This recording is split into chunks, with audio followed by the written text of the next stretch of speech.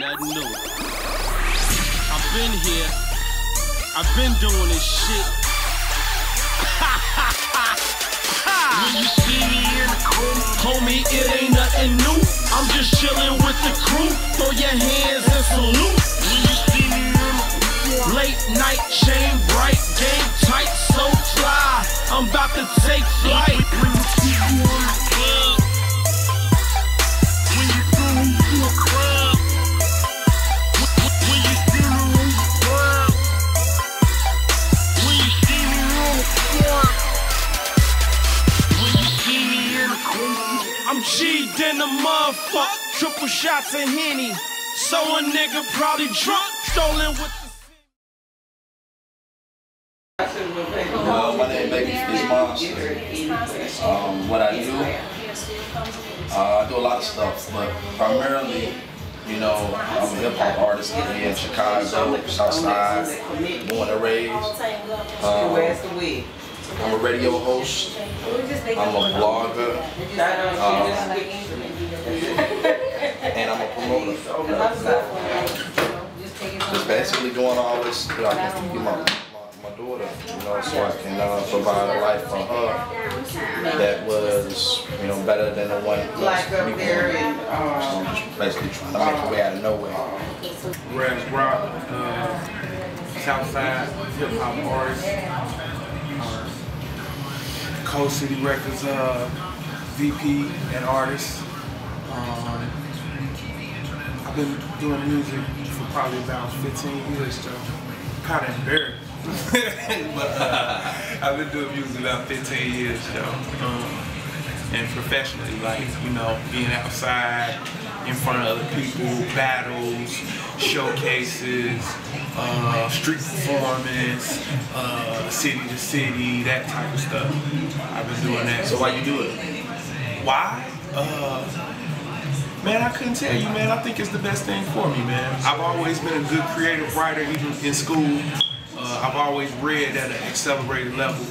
My comprehension has always been off the charts. So, like, I just feel like creative writing, shit, I always had a love for music. My parents loved music, soul, 80s stuff, light rock, gangsta, anything my parents listened to. So, just the writing and, you know, creativity and the love of music in the crib, man, that I grew up in, I think it all just made the gumbo, you know what I'm saying? Like, this is what he gonna do. I've been snatching mics from people since I was like 5 years old, so real shit. Snatching mics. But you know, that's it in a nutshell. What's going on, man? I'm P1. I'm an artist, promoter, performer, a little bit of producer sometimes, but I got out of that. But most importantly, you know, from the south side of Chi, why I do what I do is because I love music, man. I love making music. I love the creative process.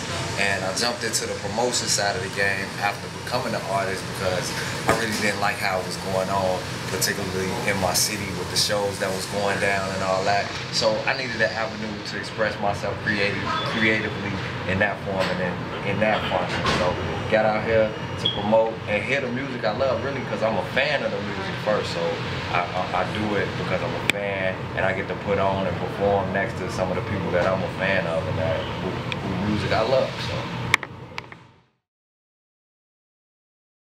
Just basically trying to reach out, you know what I'm saying, connect everybody in surrounding cities. You know, there's a lot of like-minded people out there who do the same thing that I do here in Chicago. I have to reach out with them, you know, connect the movements, you know, all these little small movements and make them into like one real big movement so that, you know, when we want to, we can just press one button, you know, and put everybody on.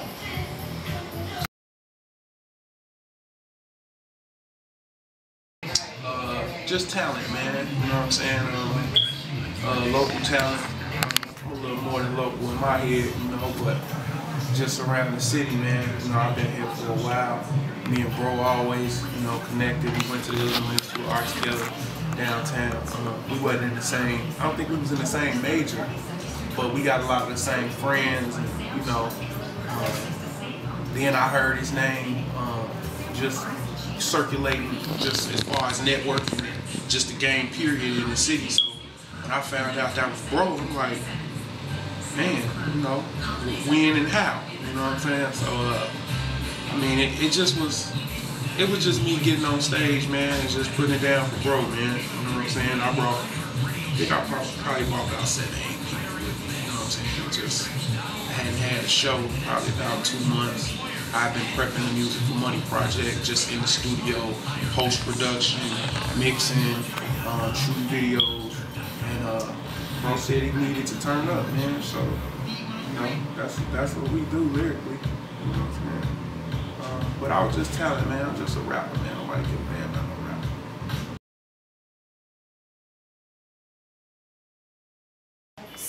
Well, how I started it was reaching out and linking with other artists online, you know, networking with them.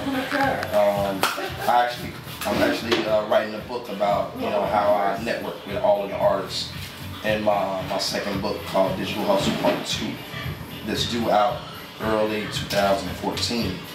So just basically networking with a lot of cats, you know what I'm saying, putting the same idea in their head of, you know, this bigger movement, you know, Midwest blog tour.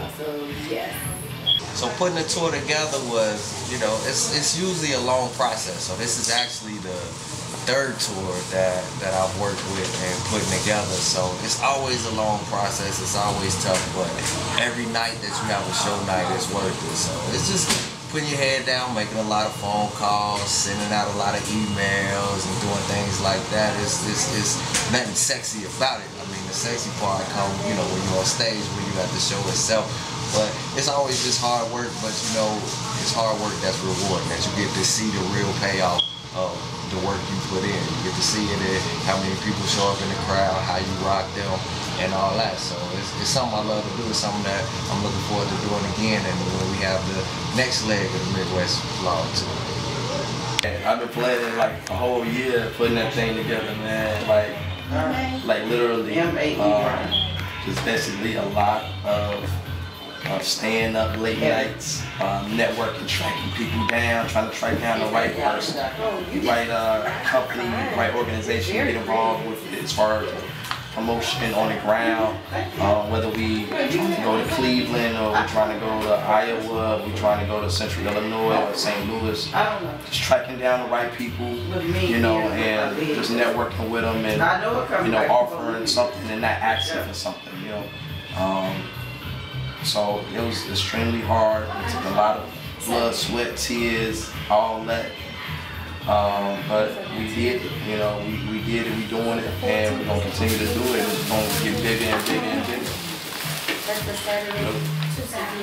The tour, putting a tour together is never easy. It's hard enough alone putting together one show, which December 14th, if you see this before then, December 14th, 2013, we're doing Yuletide Raps out at the Sidebar, 167th in Richmond, out in Markham, Hazelcrest areas right there on the border. So I don't know what city it is, but you know, come on out to that. But in putting a tour together, like I said, it's hard enough to put on one show. So imagine times in that by 5, 10, 15 shows, and that's the amount of work you really have to put in, and dealing with cats from other states and other local, you know, artists from their area, and maybe not having the chance to sit down and meet face to face. You transacting all your business over phone and email, and making sure they in the right place with the right money, and they promoting to their people and doing things the way you want to see it done. It's never an easy process, but my thought, you know, it's starting out to do it. You know, it's always just think about the end result. You know, anytime I worry about how much work I have to do, I think about the satisfaction I get when I see a fan light up and buy my music, or tell me that, you know, I rock the stage, or tell me that this is the best show I ever seen in my town. This is the best hip hop show I ever seen in my town. So I get my satisfaction from that. So the work is secondary to that feeling.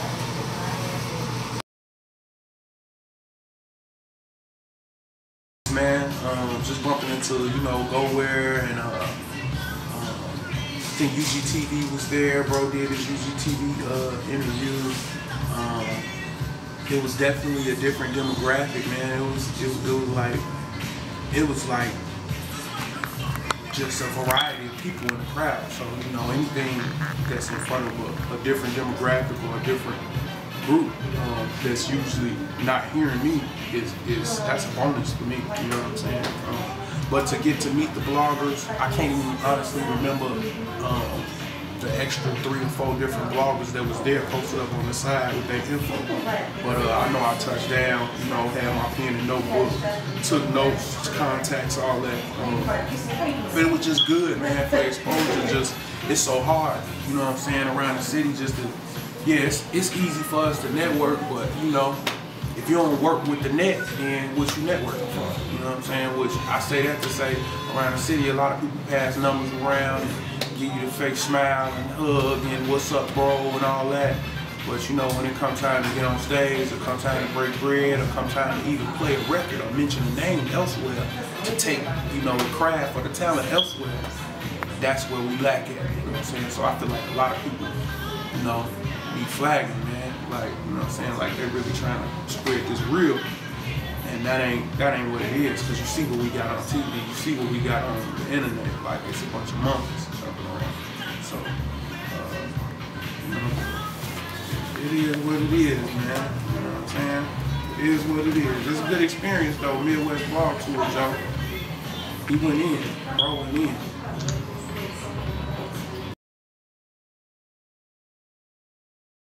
So far, we've been to Milwaukee, and then we had a big event here in Chicago at Club E, and then we went down with my people down there at Springfield, Illinois, in Central Illinois, and really had a big party down there too.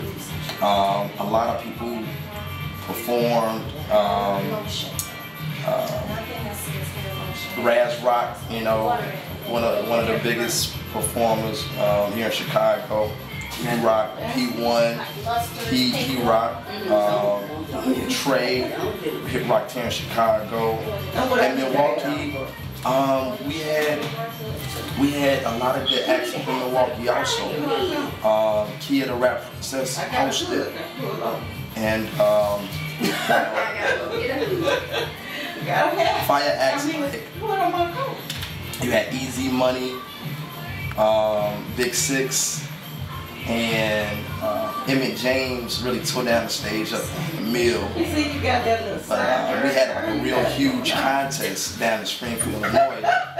It's like the biggest thing to hit Springfield as far as hip hop community like ever. So that was kind of crazy. But my homeboy Uncanny, he hosted that. He put the whole thing together with Sheezy. And man, everybody just came together down there in Springfield, Illinois. You know, shout out to the homie Torch, Express Tuesdays. Had a lot of sponsors. The Elixir.com. MidwestHustlers.com. OnlyForTheReal.com. GoIll.net. GoWhere. HipHop.com, of course, ShopBangers.com. The list can just go on and on about everybody who came together, the common good. So salute to everybody. You know, if I missed anybody, don't be mad at me, man. Don't have a next a documentary part 2 on the tour. So.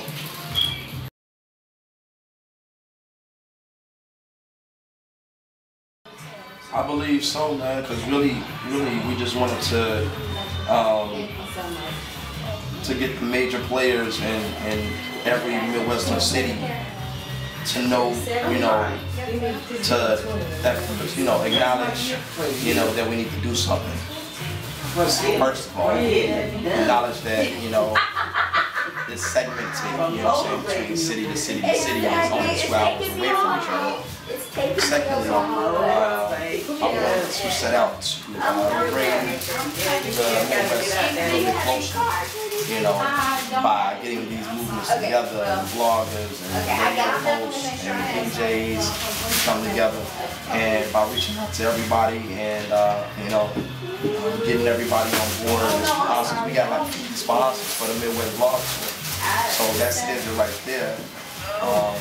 So that's the first thing, is just basically recognizing all of the players on the chessboard. Now that we've accomplished that, I'm thinking we can move forward in the next year. You know, we move a step forward further with you know, just pushing the strong arm. You know what I'm saying? Just taking over, like, you know, kicking in the door, you know, with the contacts that we have in place, the sponsors that we have in place, the artists is dope, you know, it's dope MCs here in Chicago, just like it is in Milwaukee, just like it is in Springfield, just like it is in Cleveland. So just basically trying to get everybody on board, on one accord, and just make some noise. So, it's happening.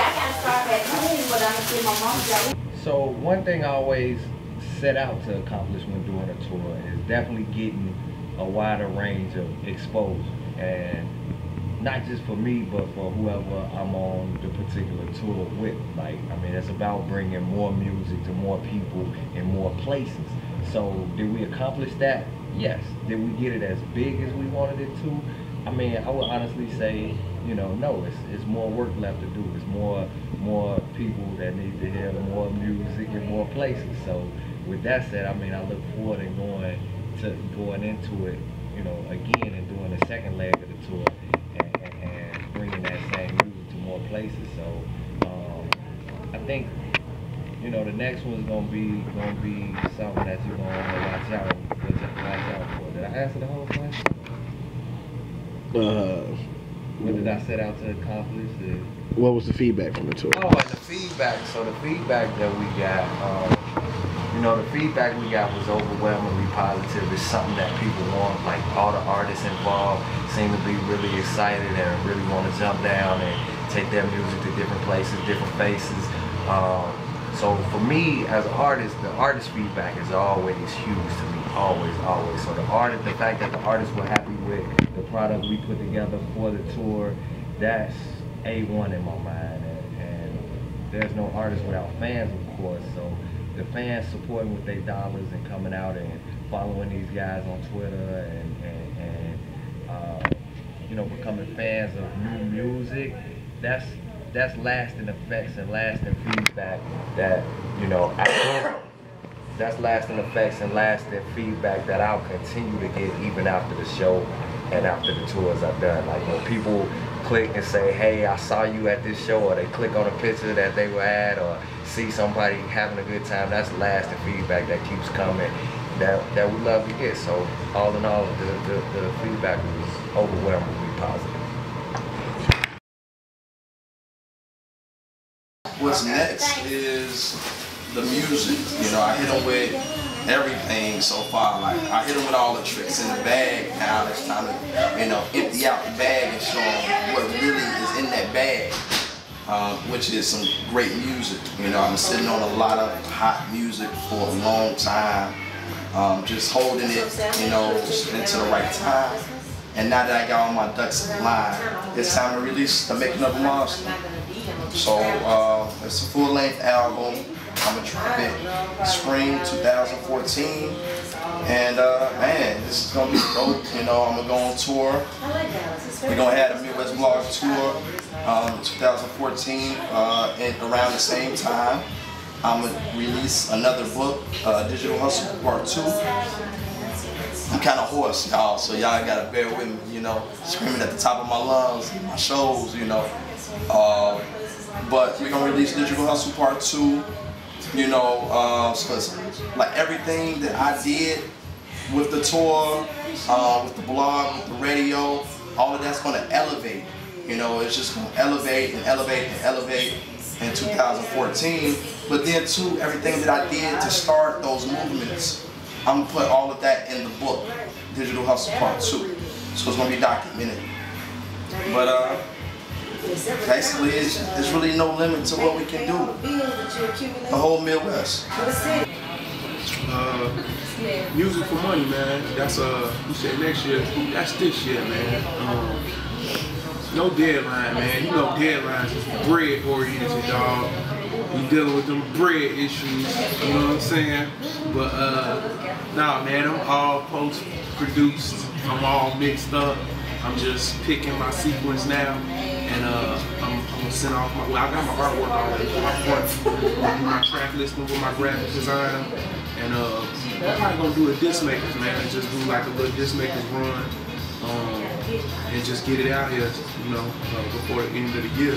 So these people can be seeing it in my hand when I get off stage at these performances. Hopefully, wish I could have had it at the Midwest Blog Tour, but I just was in the middle of the fire, man. I had some producers that kind of took a little bit longer on mixing and file sharing and all that stuff. So things took a little bit longer, but the Music for Money project, definitely. I got 3 videos already ready. I'm just trying to push this first initial video and keep my order true, so people kind of get the point, you know what I'm saying?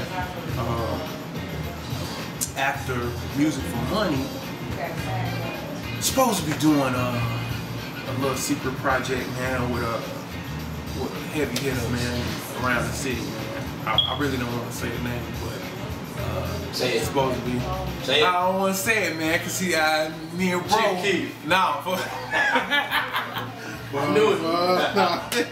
Nah, but 300. I'm supposed to be doing something with a heavy hitter, man, with like a heavy hitter street producer, like a whole project. You know what I'm saying? So hopefully that'll come if he don't keep flaking on me. You know, but forget all that. Music for money, man. Money for music. Before the end of the year, shout out to the Midwest Blog Tour. We've been doing this for too long, man. We gotta put it in their face, man. It's time for everything. We need everything on camera, everything on deck, everybody on deck. You know what I'm saying? So shout out to Babyface Monster. You know what I'm saying? Shout out to the Midwest Blog Tour, P1. Shout out to all the artists that rocked that night, man. Sis from Milwaukee, man, she came and killed it. What's sis name from Milwaukee, bro? What's his name from Milwaukee? What was her name? That's Miracle. Miracle? She was dope. She was dope. Oh, you know, Kia the Rapper. Kia the Rapper. That's her. She was dope. There was like 2 other people that was dope, but you know, me and bro got it in that night. I can't really remember everything. But man, I appreciate the opportunity. Babyface Monster, P1, Midwest Blog Tour, Ros Rok Hosting Records. Music for Money, check me out, facebook.com/Ros Rok, R-A-S-R-O-K, twitter.com/RASROK,